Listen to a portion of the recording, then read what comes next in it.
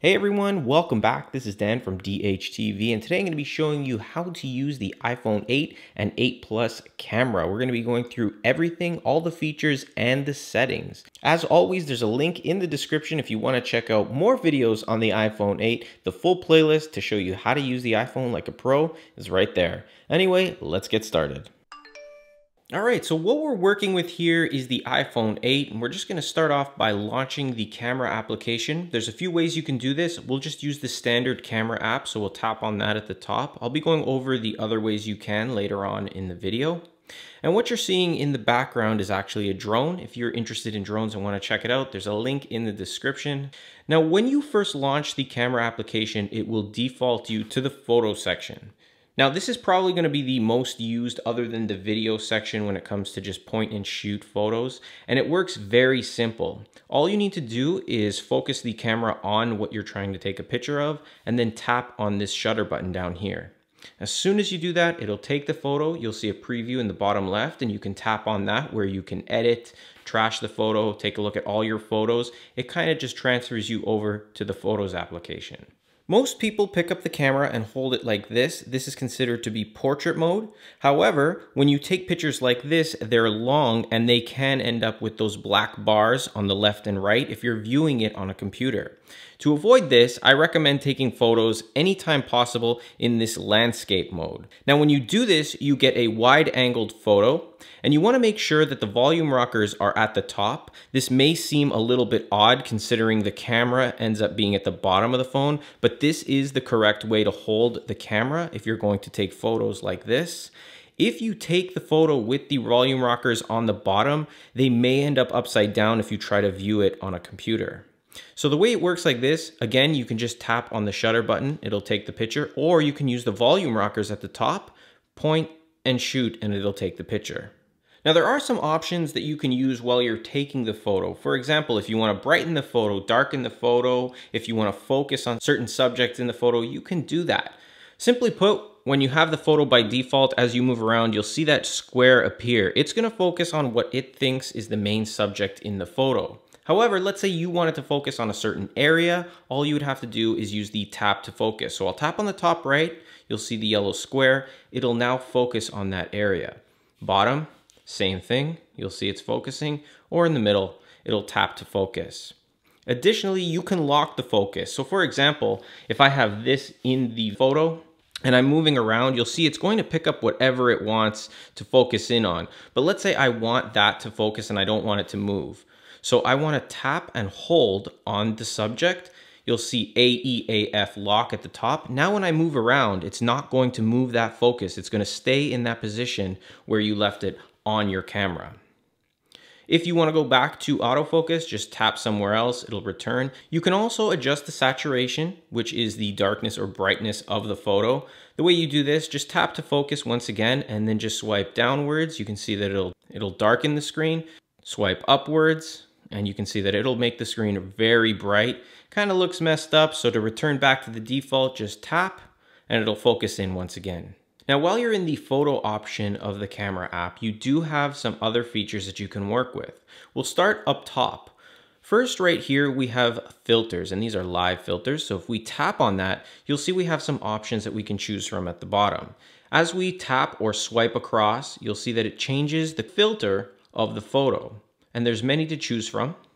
And when you do choose, you can take the photo just like I showed you earlier. Just tap on the shutter, tap the preview to see the photo. To move back to the original, just swipe all the way to the left. You'll see it says original, and then just tap the filter option to return back to default. To the left, we have a timer. Now this is great, especially if you're taking photos in groups, you want everybody in the shot. Tap on the timer, you'll see that you can choose to either have a 3-second timer or a 10-second timer. For this example, let's say we want a 3-second timer. We'll tap on 3 seconds. As soon as we tap on the shutter, we have 3 seconds before it'll take the photo. So we tap, and there it's taken our photo. So that's the timer. Again, you can choose between off, 3 seconds, or 10 seconds. Now the option to the left of the timer, it's called live photos, and anytime it's on, what it's going to do is capture about a second before and after you take the photo. So for example, if I take this photo of myself moving, I'll come in and out of the photo like this, and then I tap the shutter. Now if we preview the photo, you'll see that it says live at the top. Now the way you activate this is you simply press on the screen while you're previewing the photo. So watch, I'll press, and then I tap the shutter. And you get about a second before and a second after with audio. Now if you don't want this feature on, we'll move back to the camera app, you want to make sure that this option at the top is not yellow, and in fact it's white with this slash across. Now with iOS 11, when you do tap to preview it, you can actually modify this. If you tap edit here, you can actually modify the movements and kind of create something that you would like specific so that it'll move only in the sections that you want. Again, I'll go through this in another video when we go through the Photos application, but it is there if you want to play around with it. The last option at the top, it's pretty important, especially for low light. Some of the best pictures you can take would be with natural light. However, it's not always the case. So if we tap on that, it's going to allow us to turn on a flash. So by default, it's set to auto, which it does a pretty good job with. So you can manually turn it on by tapping on. And then when you take the photo, you'll see a flash. Again, to turn it off, tap, turn off, and that way it won't be on. I like to keep mine on auto, and if it doesn't do a good job, I'll just quickly manually change it. Now, if we take a look at the bottom section, we already went through the preview and the shutter button. There is another option right here. Now, if we tap on that, you'll see that it flips the camera around. You guys can see me now on the camera. I still have many of the options available to this. This is going to use the front-facing camera. It's pretty good on the iPhone 8 and 8 Plus, but it's still not as good as the rear-facing camera. So other than selfies, I don't see a purpose for using this camera. But again, you can use the same options like filters at the top. Change things up. You can take your photo like so. You'll see that there was a white light. That came out with iOS 10.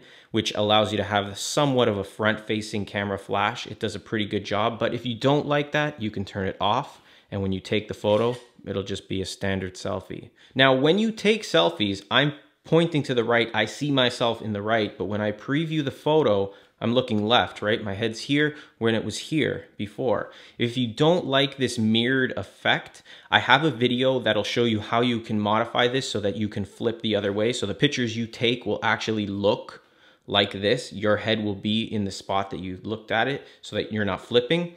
The reason for this though, however, is that if they took the picture this way, you can see that my camera says Canon, it's upside down and backwards. So by flipping it, when you see it, now you can read the writing. So it's things like that. If you don't like that though, and you want it to look exactly as you're seeing it, check out the link in the description, it'll show you how. Now to switch between options, all you have to do is swipe right and swipe left, and you can see that it'll take us to square photos, panel, all kinds of different photo options here. So we'll swipe left and we can take a look at the square photo. Now this option works just like the photos option. The only difference is that you're now taking a square photo rather than a rectangular photo, and you don't have the live photos option. Moving on to the left side here, we have panel. Now this option is really cool, especially if you can use it correctly. So what you want to do basically is you want to take the camera and it's going to glide across this line. And what it's going to allow you to do is get a lot of real estate in the photo without actually just holding it. So you can grab everything that you swipe across in that photo. So I'm going to grab the PlayStation over there. I'm going to grab the drone. I'm even going to grab all the way on the left there, that. And it's all going to be applied into one. So we'll start from this angle. We're going to tap the shutter to start, and then we want to keep our hand as steady as possible as we go across. So let's start.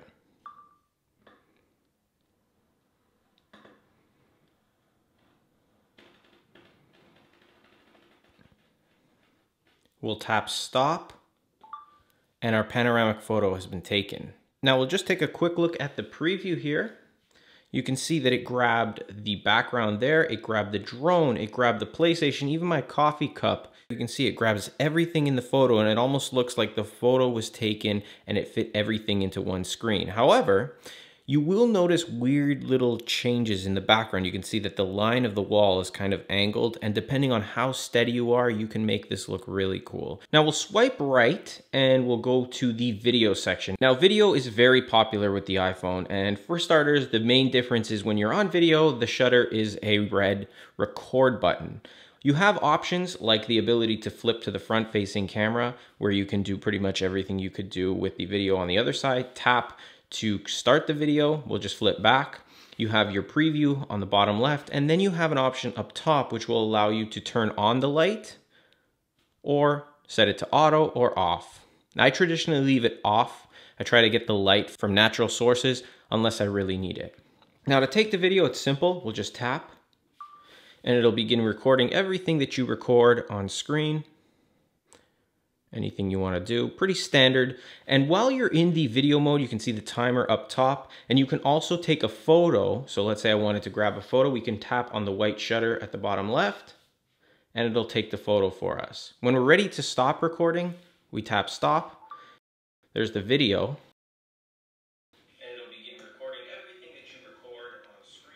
And if we tap back in there and I swipe left, there's the photo I took within the video as well. Now, while taking video, you can actually record in many different settings. We'll be going over those settings at the end here. So if you do want to record, let's say in 4K or in a certain frame rate, you'll be able to set that up as well. Now, I've just added a subject to the screen here. It's the iPhone 8 box. What we're going to do is swipe right and activate the slow motion option here. Now, I'm not sure what's going on. The iPhone may have a glitch. It could be iOS 11. However, the slow motion option works the same. Let me know in the comments if your slow-mo kind of does this. You can see it's darkening, lightening, darkening. Something seems wrong. However, we'll test it out here. We'll tap on the shutter button, and what it's going to do is the movements in your video are going to get this cool slow-mo effect. Now, there's some options that we can play with later on. I'll show you in the settings as well, but take a look at this. So we'll tap to start. As the movement happens, we'll stop it. Now we'll go to our preview and we'll click play. And you'll see it's slowing down the video.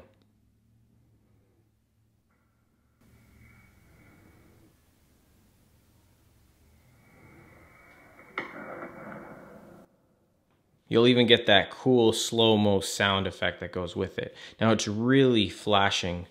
So there may be an issue, not sure if it's iOS or if it's my phone in general, but that's how the slow-mo option works.